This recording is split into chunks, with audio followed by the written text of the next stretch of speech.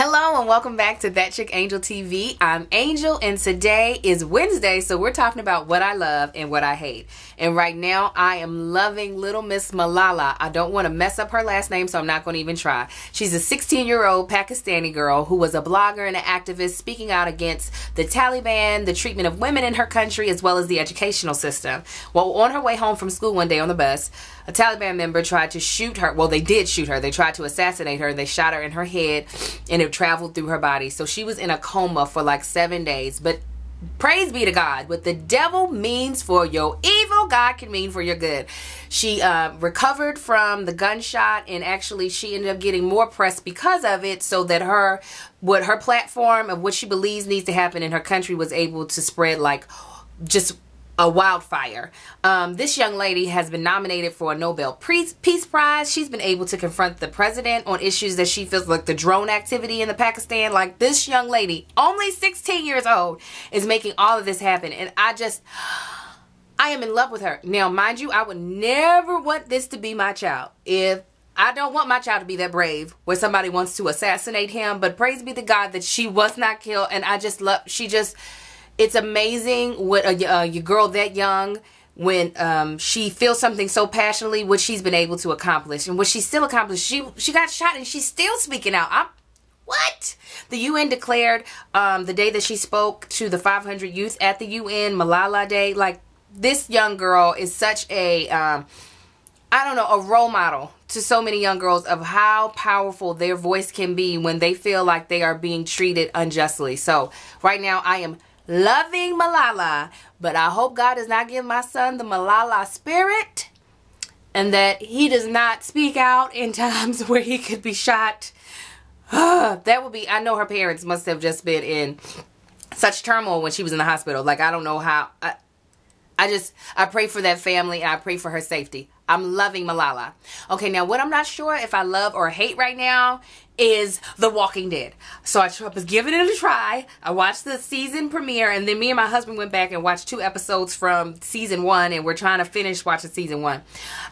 You know, the show is fantastic, and the show would be perfect for me if they got rid of the zombies and all the killing. That would be the perfect show for Angel. They could just call it Walking, and I would watch it. It would be fantastic. But the blood, the zombies, it's a bit much. It's a bit much, but I can see why people are hooked. But I don't know how people watch that from week to week. That's a lot of killing and a lot of nastiness. Oh my God. Okay. So moving on to the things that I'm hating right now. What I'm not liking right now, I won't even say hate because I'm not going to throw him that much shade, is Mr. Kenan Thompson.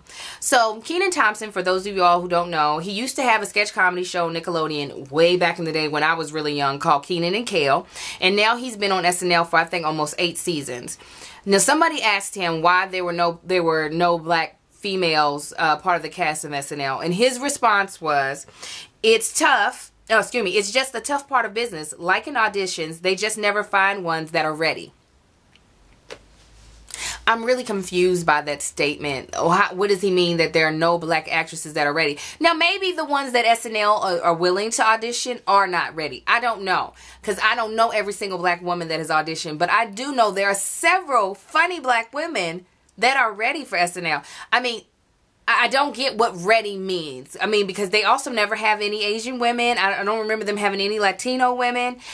I don't think SNL is ready to have diversity is what it is. I don't think that the actresses that they're auditioning are ready. I don't think SNL is ready for what we can bring to the table. Because I know too many funny chicks. Hell, I'm funny as hell.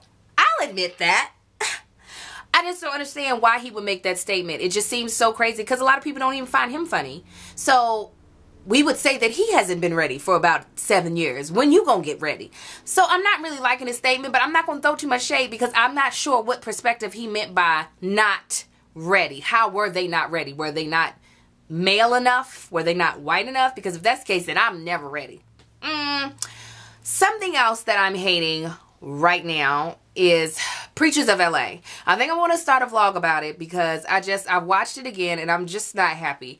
I don't understand why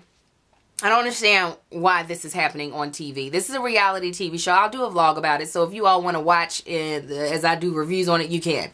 Okay, so tomorrow is Scandal. make sure you tweet me at Angel the Actress so that I have things to talk about for Scandalicious Sunday, even though the plot always gives me so much. It does. Also, please make sure you tune in to both of my good friends' show. My good friend Brescia Webb has a show called Love That Girl on TV One.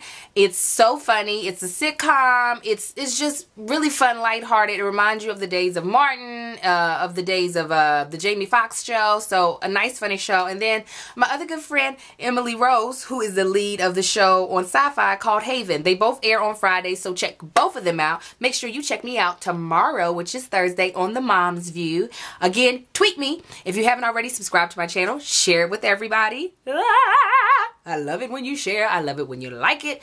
And what I would love for you all to leave in the comment box below is, what is your view on Saturday Night Live and the lack of diversity? Or does it not bother you? I don't really watch Saturday Night Live, so I can't say it bothers me because I don't watch it. But what do you think about this show and why you think there's been a lack of non-white male actors on the show? Leave it in the comment box below. Alright, I will check you guys out later this week on Scandalicious Sunday, and you might even hear from me on Friday for the follow-up on that Preachers of LA. Alright, God bless you guys.